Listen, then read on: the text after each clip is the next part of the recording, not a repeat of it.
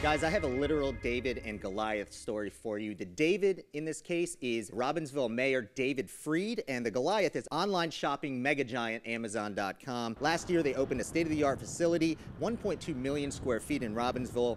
I've been driving for about quarter of a mile. This building's still going over here on the side of me. The fulfillment center employs 4,000 full-time employees. This place is huge. With this facility came thousands of new jobs, but now that the holiday season is in full effect, the amount of employees at this place are creating traffic gridlock in Robbinsville and surrounding areas such as Upper Freehold. We've been very, very good about managing a lot of these Fortune 500 companies.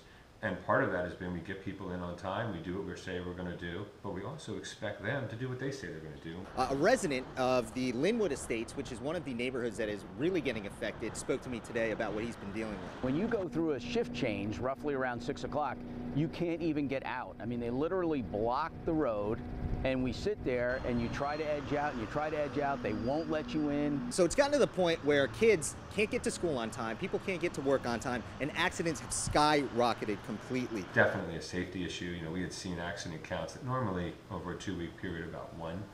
Over the last 2-week period was 25. Now it's said don't bite the hand that feeds you, but Mayor Fried has no choice but to threaten to sue to get Amazon to actually back off a little bit and make some changes.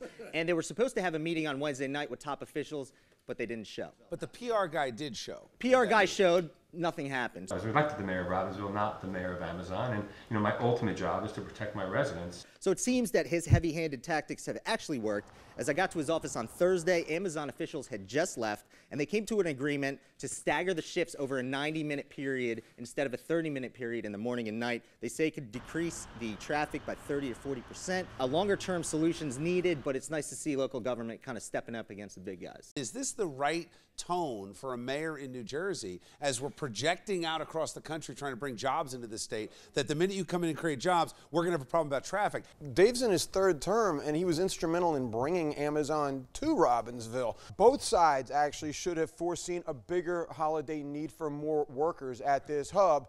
Hopefully they'll do an even better job next year. I don't think he's out of line at all.